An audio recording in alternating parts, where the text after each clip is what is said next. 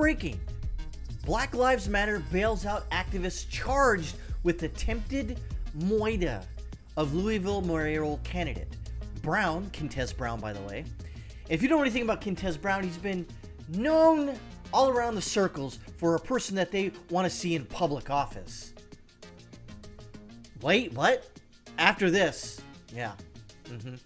Brown was arrested earlier this week for the attempted assassination of local mayoral candidate Craig Greenberg. He was charged with attempted moida and 4 counts of wanton endangerment.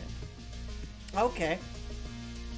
So BLM, the money you gave to BLM is bailing out a bunch of different people. And this guy right here, Kentez Brown, tried to end someone's life. Why? Don't know. But, by the way, folks, the mayoral candidate, he's a white guy. So we should be burning down the cities, right? No. No. You don't do that. But it gets better. BLM protest organizer pleads guilty to 20 counts of possession of child prawn. A New Hampshire man that previously organized a North Conway BLM protest he called Skate Away the Hate pleaded guilty to 20 counts of possession of child prawn. Look at this guy here. Do you believe he did it just by looking at him? I do. 39-year-old Chris DeVries appeared in court just before Christmas and was sentenced to a minimum of 3 to 6 years in prison. In June 2020, DeVries organized a protest he dubbed Skate Away the Hate, which involved people riding bicycles and skateboards, Schiller Park and Depot Road, and back in New Hampshire, White Mountains town of North Conway. Alright, I'm not going to go too far into that, but I just want to point out, BLM is an organization. People have donated money to BLM to the tune of billions of dollars through, by the way, corporate sponsorship. Yes, folks. And throughout the world, people donated money to them, including Canadians, by the way. And BLM does what with the money? Well, they get supported by like this dude here. And, you know, they pay your bail if you happen to try to, allegedly now, end someone's life. So we now get to the main story here. Now, I understand those two first stories are in the United States. But let's use a little thought process here, a little thinking program, a little thought experiment. Let's say both those actions happened in Canada. Okay? And the Canadians gave BLM in Canada billions of dollars. And the government didn't try to freeze their bank accounts or try to dox them or try to find out who donated money to BLM of Canada. If these two references are correct. The 2020 Summer of Love, many Patrice Cullors taking that money and going off and buying mansions upon mansions, and then them buying a Canadian mansion that was owned by a socialist, and then bailing out people who are obvious felons, bailing out this guy who shot at a mayoral candidate, and this guy who's, you know, peddling child prawn. And the Canadian government doesn't go after that.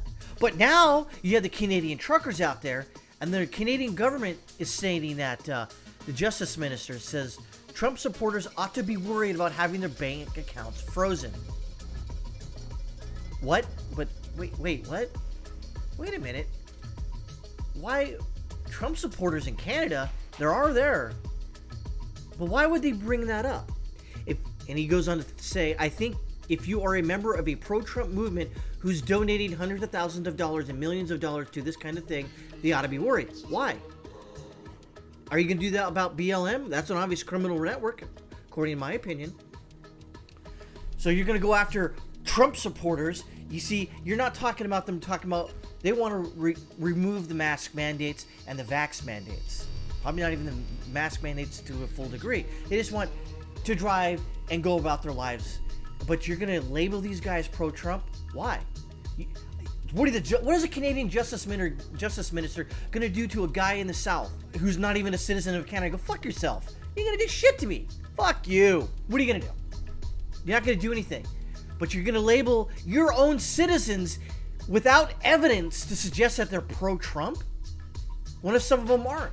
You think everybody who donated was everybody on the right side of your political spectrum, which is not many people? That's kind of crazy, kind of strange. He goes on to say, you've just compared people who may have donated to this same people who are funding maybe a terrorist. I just want to be clear here, CT News anchors asked. This is really important.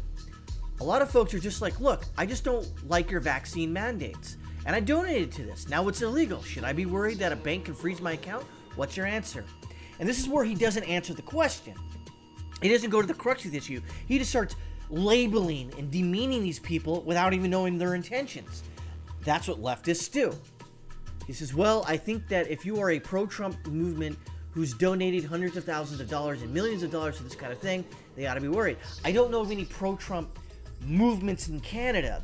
Matter of fact, I don't think there's any. Are there people up there, maybe in Alberta, in the Alberta oil patch, they like Trump? Maybe have a Trump flag just because they're Canadian or their American cousin gave it to them? Probably. But to label all it's a pro-Trump movement? So what if it's a pro-Trump movement? Well, you can't have a pro-Trump movement? You have pro-socialist movements in Canada, but you can't, that's okay, but you can't have a, fuck you again. This comes as Prime Minister Justin Trudeau on Monday implemented the Emergency Act, which Deputy Prime Minister Chrystia Freeland said would be used in part to halt funds going to truckers' Freedom Convoy. The group, which has over 400 trucks parked in the streets of Ottawa, have been using crowdfunding platforms to funnel contributions to the protesters and help them maintain their position. Many of the donations made are of small amounts, and contributions may or have been made on both sides of the border. Lametti also said that truckers could lose their trucking license if they participated in the protest or if their company permitted them to participate in the protest. This was also stated by Freeland during the announcement of the Emergency Act. Wait, what? So you're going to lose your livelihood because you're protesting a cause that you think is necessary? You're redressing grievances towards your government? I know probably Canada doesn't really have that. It's probably worded differently. But the fact remains that you're going to do that. But BLM, all the donations, those people, nah, that's cool. That's cool. Whatever. We're just, bailing people out of jail who've committed, allegedly, crimes, felonies, misdemeanors, or whatever. So you're gonna destroy thousands upon thousands of your own citizens' life and livelihoods because the Emergencies Act, which, by the way, from what I understand out there in Lazo Land, is that even though he produces or instituted the Emergencies Act, this is Justin Trudeau, it still has to go through their Parliament and their Senate, I think. I'm not sure if that's correct or not, but they're acting like it's, they haven't done anything yet. Matter of fact, the borders have been already cleared technically for the most part. It was peaceful. They didn't even have to use this bullshit fucking Emergencies Act. So in my opinion out there, truckers in Canada and truckers everywhere, you're what, holds the society together, not the police. It's what you guys keep putting stuff on the shelves. Driving back across the country, throughout the world even. Same thing in Canada. If you feel that you need to keep going, you have my 100% tacit support. Now, I say tacit. I haven't donated any money yet because of donating to causes like this. While over good, and it's still a good cause, and if you want to do it, you can do it. I'm not giving you financial advice. You want to do it, go and do it. I just want to avoid things like, Give, Send, Go getting freaking just utterly, destroyed their network to get doxxed and have all their information pulled off for so who donated. I don't want my name on some fucking list. I mean, I get it. Everyone's name is on the list somewhere. It's just that it hasn't got to you yet. But again, I love the truckers. I'm glad they're protesting that Trudeau piece of shit. And this goes to show you that what some governments will allow, especially if it's a narrative they are promoting, whether if it's something that gets in their way and another narrative that they don't like and they don't promote and it hurts their bottom line, they'll go after them. But these violent protesters over here on the left, they're cool. Peaceful protesters on the right, bad. Keep it up, truckers. Keep it up.